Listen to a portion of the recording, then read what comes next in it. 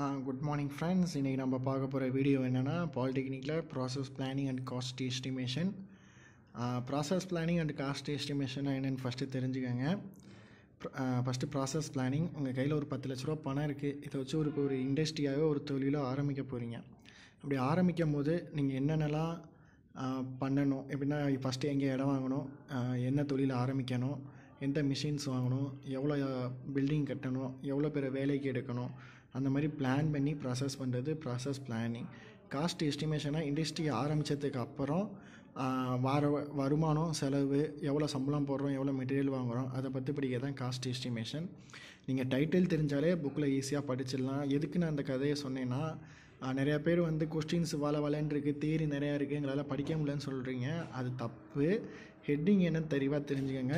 ஒரு இண்டஸ்ட்ரி ஆரம்பிக்கிறதுக்கு முன்னாடி என்னென்னலாம் ப்ராசஸ் பண்ணுவேன், என்னென்னலாம் பிளானிங் பண்ணுறேன்னு சொல்ல தான் ப்ராசஸ் பிளானிங்.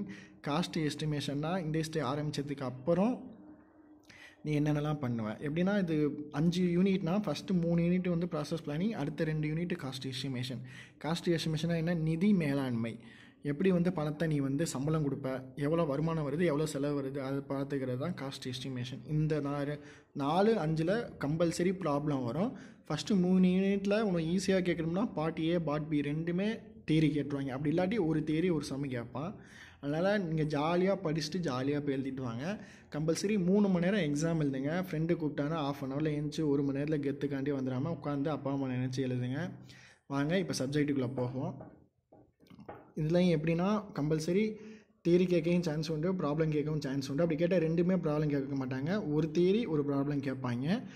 சப்போஸ் என்னென்ன கொஸ்டின் பார்ப்போம். இந்த கொஸ்டின்ஸ்லாம் படிச்சிங்கன்னா நீங்கள் 2 மார்க் 3 மார்க் படிக்க வேண்டாம், இல்லை 2 மார்க் 3 மார்க்லாம் வந்துடும். First question process planning procedure, ரெண்டாவது question factors affecting make R by decision, மூணாவது கொஸ்டின் வேரியண்ட் அப்ரோச், நாலாவது கொஸ்டின் ஜென்ரேட்டிவ் கேப், அஞ்சாவது கொஸ்டின் காஸ்ட் ரிடக்ஷன் டெக்னிக்யூஸ், ஆறாவது கொஸ்டின் ஸ்டாண்டர்டைசேஷன் அண்ட் சிம்பிளிஃபிகேஷன், ஏழாவது question value engineering and value analysis, எட்டாவது question concept and information and affection of process planning, ஒன்பதாவது question என்னென்னா process planning and cost எஸ்டிமேஷனில் Yukta publication Muthaiyar இதில் இந்த book வச்சு இந்த ப்ராப்ளம் சொல்லியிருக்கேன்.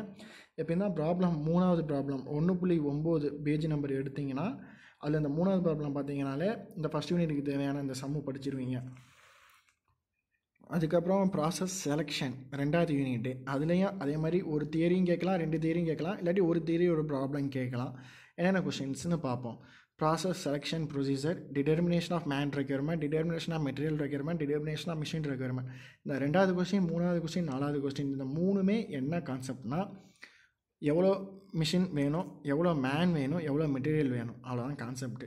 5வது question selection of material and jigs fixtures, selection of machineries, preparation of operation planning set. 8வது question page number 2.18 first some பார்த்துக்காங்க.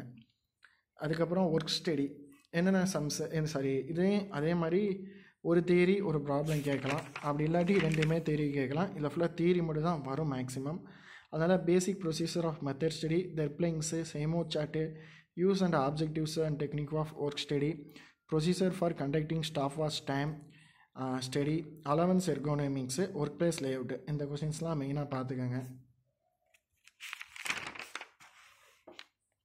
4வது யூனிட்டில் ரெண்டுமே சம்மு கேட்கலாம், இல்லாட்டி ஒரு சம்மு ஒரு தியரி கேட்கலாம். ஃபஸ்ட்டு சம்மை பார்த்துக்குவோம். 4.18 2வது சம் பார்த்துக்கோங்க. 2வது பர்பஸ் ஆஃப் காஸ்டிங், 3வது comparison of cost estimation and accounting, 4வது எலமெண்ட் ஆஃப் காஸ்ட், 5வது selling price of a product, 6வது data and step record in cost estimation. சரியா? 5வது யூனிட்டில் ரெண்டுமே கம்பல்சரி ப்ராப்ளம் தான். அதனால் இந்தந்த ப்ராப்ளம்லாம் பார்த்துக்கோங்க. ப்ராப்ளம்ஸ் இன் lathe operation, drilling machinery, shaping operations, planning operations, milling operations, cutting. இந்த சம்லாம் பார்த்துக்கோங்க. எல்லாமே கொஸ்டின்ஸ் தான். ஃபுல்லாக கதை கேட்டு பாயிண்ட்ஸாக எழுதுங்க. இப்போ ஃபஸ்ட் யூனிட்டை பாருங்களேன். Process planning. ப்ராசஸ் பிளானிங்னா என்ன, நீ ஒரு பிளான் பண்ணும்போது என்னென்ன தான் ப்ராசஸ் பண்ணுவேன். 2வது என்ன, ப்ராசஸ் செலெக்ஷன். நீ பிளானிங் பண்ணி முடிச்சிட்ட, அது எப்படி நீ கரெக்டாக செலெக்ஷன் பண்ணுவேன், என்னென்ன பொருள் வாங்குவேன், அதை பற்றி. ஒர்க் ஸ்டடிங்கிறது இப்போ எவ்வளோ போட்டியாளர் இருக்காங்க, நமக்கு அந்த பொருளுக்கு நமக்கு என்ன வித்தியாசம், அதை எப்படி அவனை தடுக்கிறது பண்ணுறது, கம்பெனியில் எப்படிலாம் ஃபங்க்ஷன் நடக்கணும், அதை பற்றி படிக்கிறது ஒர்க் ஸ்டடி.